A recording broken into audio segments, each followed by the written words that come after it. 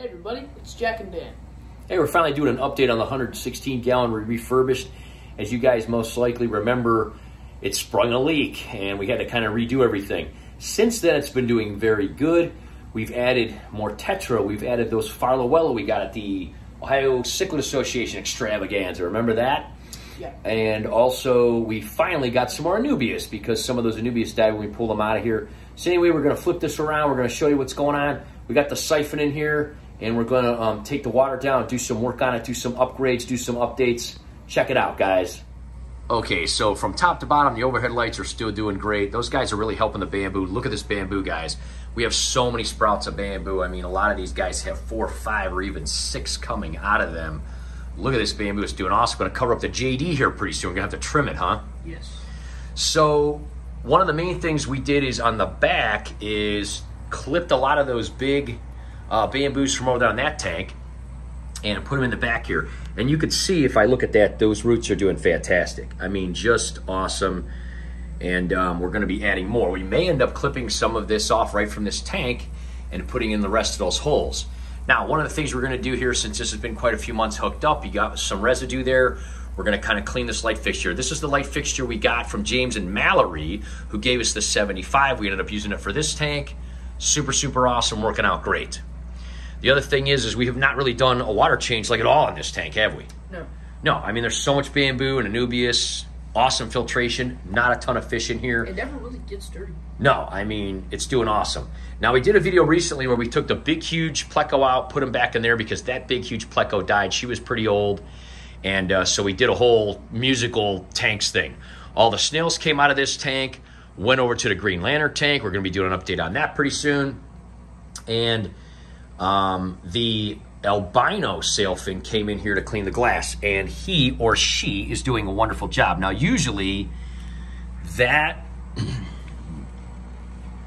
if I can find them, likes going in these big pots. So he or she is in one of these pots. Can't find them right now. Now the other ones, of course, are the vampires. There's one of them right there. Let's click that light off so there's less glare, kiddo. Awesome, there we go. So now you can see we've got the vampire there. And then the other one likes to hang out in this tree.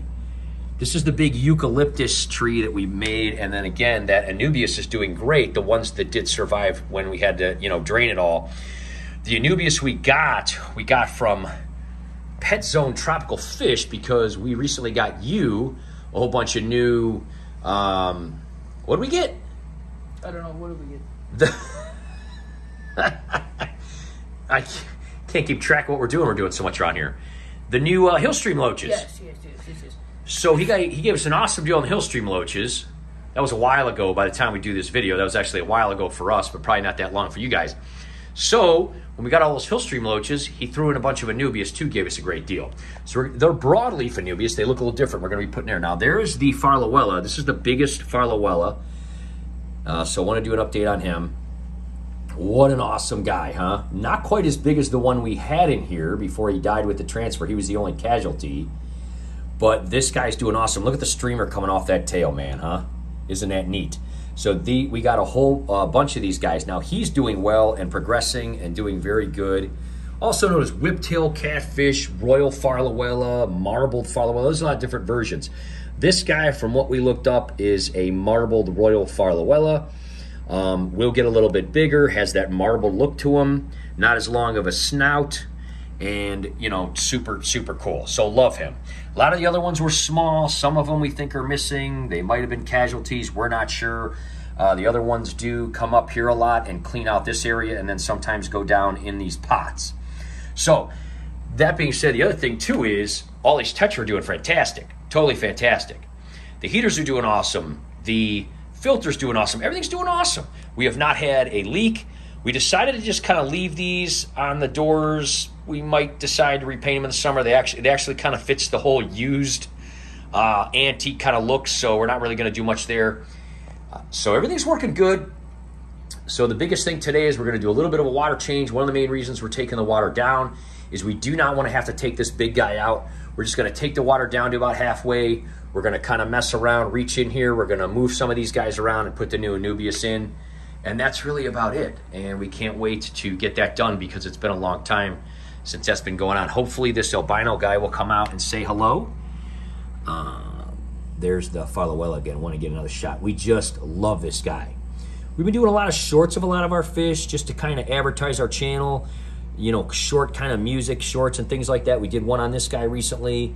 And we did one, a really, really cool one on the galaxies or vampires as well. Again, you can check our shorts thing out anytime you want. Short little musical things. We're really not doing the comments on those, are we? Because it gets too much. It gets to be too much. Some of the shorts get a lot of views and it gets to be too much to comments. Yeah. Basically, we put in the description, hey, this is a little advertisement for our channel.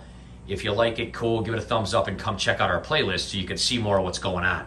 We're not really doing that to share those. Our channel is more about how we build these aquariums and things like that and lots of other things that we do. But anyway, it's more of an advertisement. So this guy, we just love. He's actually even cooler than our original one. So let's hope he gets nice and big. And then, of course, we have the diamond, the candy cane, the Colombians. We have the Priscilla. So we're really loving all these Tetra. They're doing good. They're getting big. We're thinking that these two galaxies are actually both males because they don't really fight, but they do kind of push each other away from each other. One hangs out in the cave, one hangs out in the wood. All right, let's go look at this new Anubias. So we got the big, huge python that comes down the hallway into the laundry room. A lot of people are familiar with these. Again, we don't let the water run. We just turn it on, you know, to get it started. And even though it's trickling quite slowly, we're doing all this other stuff. So we're just kind of let it go down as we're filming and doing all these other things. These are the lids. We've got the 2 glass angles and the 2 Lexan angles. Those guys continue to work out really good. We just threw them in here. We're going to clean them and put them back on. And also clean the lid with like a wet rag and stuff like that. Here's the other Anubias. Look at this, guys. He gave us 6 of these for about 30 bucks. Great deal. These are more of the broadleaf ones, so they kind of have these little segments on the leaf.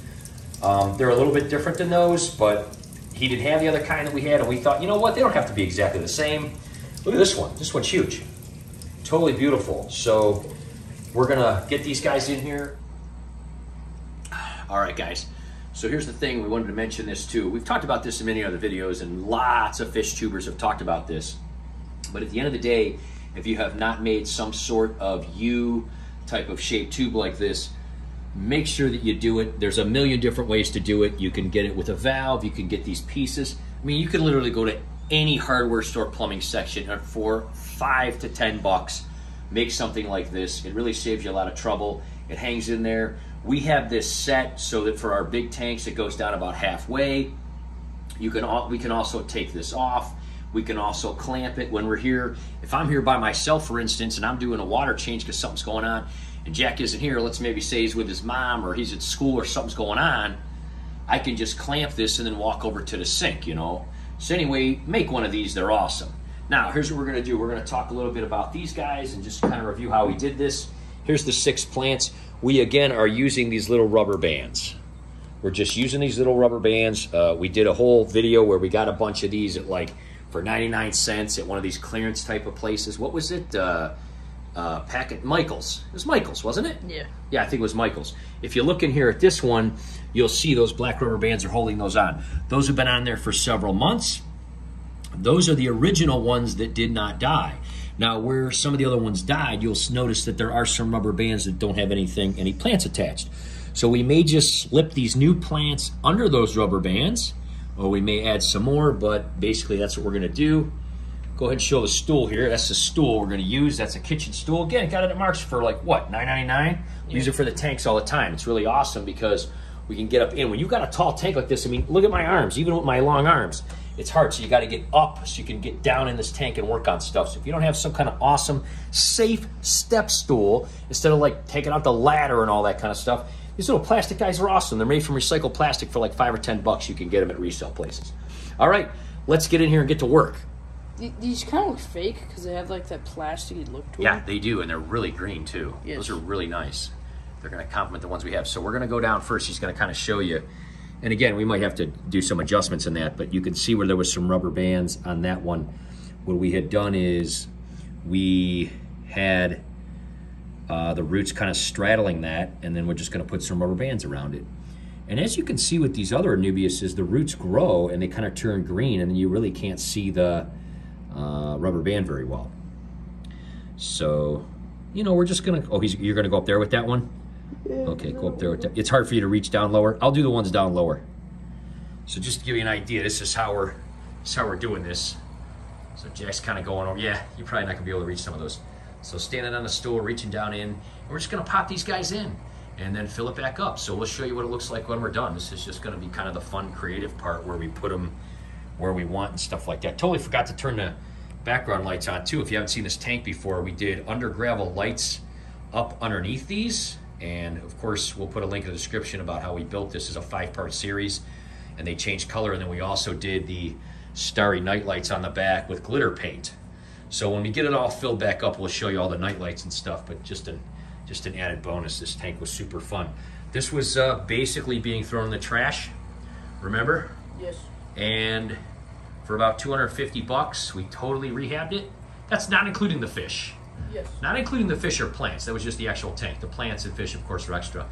But probably if you were to buy something new like this, 116, 120 gallon tank, tall, brand new, everything would be closer to 2,000. So for about 1/10 to about an 1/8, you know, we refurbished it and did that. So anyway, we'll put links in the description for all that. Let's get these guys on here. We'll show you what it looks like all done and updated. I'm glad we got the old jungle tree back. It looks really awesome. Yeah, super.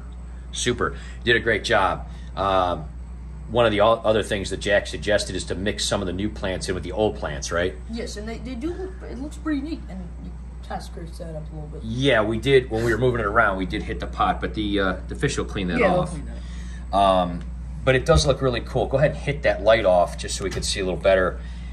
I mean, yeah, one of Jack's ideas was to kind of spread them around and mix the old with the new. So it looks really good. We're going to finish filling this back up and get it all back together and show the lights and the whole 9 yards. And it's nice that we got this thing back the way that we really wanted it. Definitely looks like a nice jungle tree, and I really like those new ones. They look great.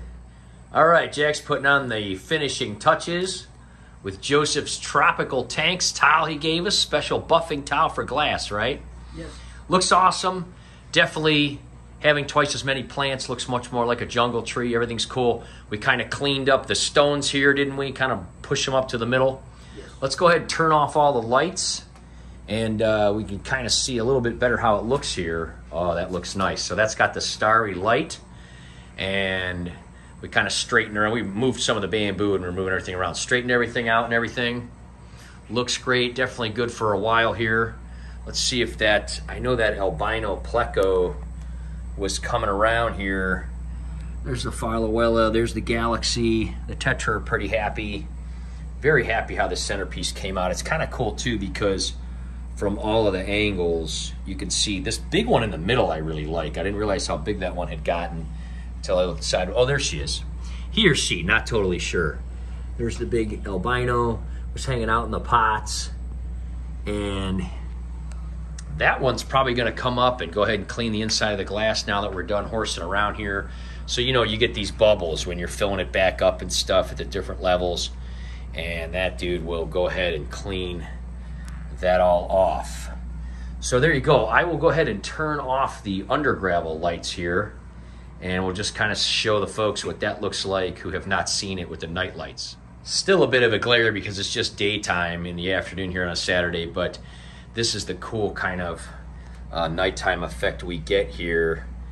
Yeah, still a pretty bad glare. I'll try to hit it sideways, but just so you can see these pots, the Tetra go in and out of there, the Pleco go in and out of there. There's this one again, and we have the color changing on, and then of course the starry night. So that's what we get to watch at night there. Totally awesome job, buddy. I mean, we kind of did a little water change, cleaned it up, moved some things around, and got the plants back on there. So there's the update on the 116. It's doing great. You did an awesome job, buddy. Thanks so much for helping as usual.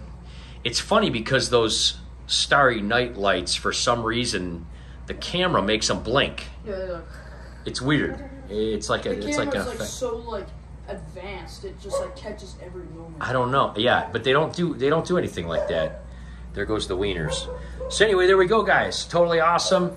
We're gonna have lots more follow-ups coming up, lots more updates coming up, And what I'll do is I'll actually wait till nighttime for those who have not seen it at all at night, and just do a quick, there's Lacey, she's upset about something. I'll do a quick nighttime one just to show people in total darkness what it looks like at the end of the video. We love our light effects, don't we? Yes. Thanks so much for watching, guys. Have an awesome weekend. And there's what she looks like at night. And then we can do that. And just turn the stars off and just have the under gravel lights shoot up through the pots there. And of course they shoot all the way up to the ceiling because they come out of the bottom. It gives a pretty awesome effect, just in case you've never seen that. And of course we have them on the slow color changing. And you can kind of see how much better this centerpiece looks with all its new plants. Then we can also go like this and turn those back on, and then use this other remote and turn those off and just have it be that. So again, if you haven't seen how we made this tank, it was a total refurbish from basically a throwaway type of situation. Broken frame, resealed, reframed, refurbished the stand, brought back the original pump and under gravel filter, and completely refurbished them. And we have a really unique tank now. Don't we, Lace? Lace is hanging out. Lace, do you like the tank? She's just scratching herself. She's like, it's 7 degrees and I'm freezing. Can we go to bed? Is that what you want to say? Enough with these fish? Enough with these stupid fish? Can we just go to bed? Okay, we'll go to bed, Lace. Good night, guys. Hope everybody has a great weekend.